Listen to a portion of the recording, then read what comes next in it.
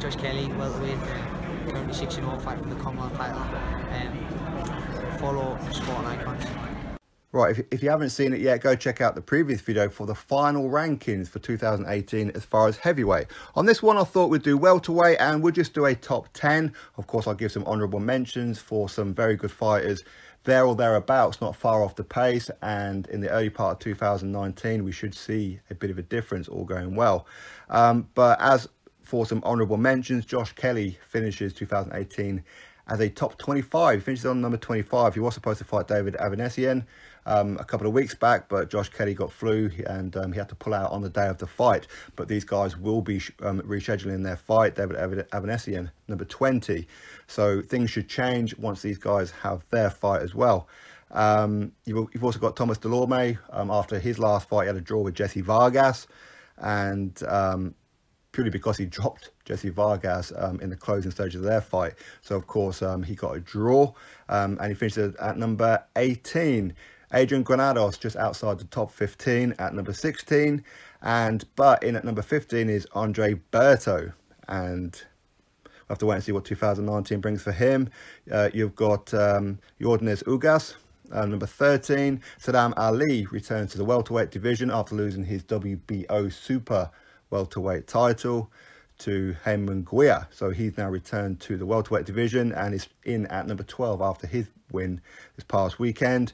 And number 11, Jesse Vargas. So he just missed out because he had a draw last time out with Delorme. So he didn't quite make the top 10 for finishing 2018. So number 10, Kerman Lejara. He is a Spanish fighter, 27-0, with 22 of those by knockout, I believe. So he could well be a star of 2019, making a big assault. I fully expect him to get a world title shot real soon.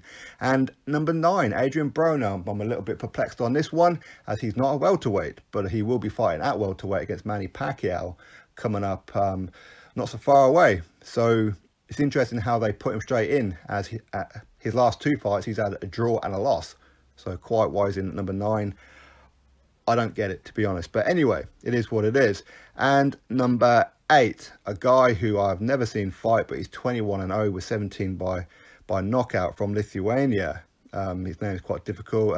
Egidas Kavalauskas.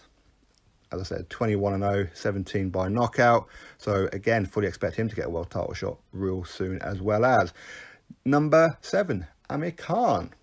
After his little comeback, after a good couple of years out, he's had a good couple of wins, and he's in at number 7. Potentially, he could be fighting Terence Crawford or Kell Brook soon as well. So we'll have to wait and see what happens. Number 6, Lamont Peterson. I think last time he fought, didn't he fight Errol Spence Jr. and lost that one? But he does have a fight coming up with Sergey Lipinets in March. So that'll be a very interesting one, that's for sure. Danny Garcia finishes 2018 as number 5.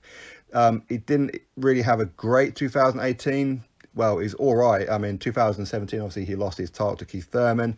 He did come back after almost a year out, took on Brandon Rios and beat him in 9 rounds, and then lost by unanimous decision to Sean Porter for the vacant WBC title. But he does have a fight coming up with Adrian Granados in April. So this could potentially get him back into world title contention. So Danny Garcia finishes 2018 at number 5. Number 4, the WBC welterweight champion, Sean Porter. And number 3, Errol Spence Jr. Now, I thought that he may well be number 1 or number 2, but not quite. He hasn't done enough. I think a lot of that is inactivity, to be fair. So he is at number 3. Number 2, the WBA regular world champion, Manny Pacquiao. Of course, he has that fight with Adrian Broner coming up soon, as I said.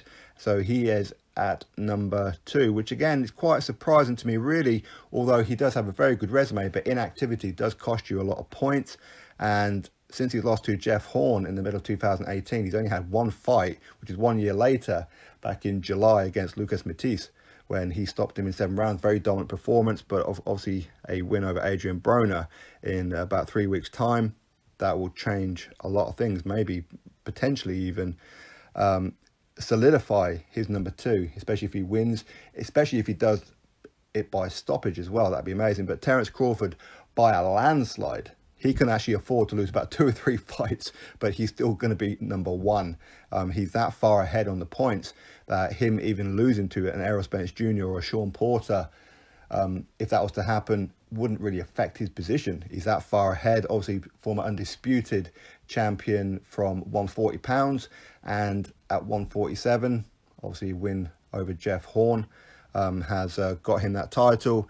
And of course, since then, he beat Jose Benavidez Jr. by a 12th round stoppage. So yeah, Terence Crawford by landslide number 1. Of course, you may question, well, why is it that Keith Thurman's not on there? Well, that's because inactivity. If you've been out of the ring for over a year, you're not ranked. So when he comes back against Josito Lopez very, very soon, if he was to win that one, which you would fully expect him to retain his Super WBA Welterweight World Championship, he would then be elevated way back in, and I would imagine he'd probably slot in at number 2. But we'll have to wait and see. So these are the rankings. Number 1, Terence Crawford. Number 2, Manny Pacquiao. 3, Errol Spence Jr. 4, Sean Porter. 5, Danny Garcia. 6, Lamont Peterson. 7, Amir Khan. 8, the Lithuanian Edžiūdas Kavaliauskas. Number 9, Adrian Broner for whatever reason. And number 10, Kerman Lejarga. Drop your thoughts below. Click that thumbs up. And of course, subscribe. Catch you all on the next video.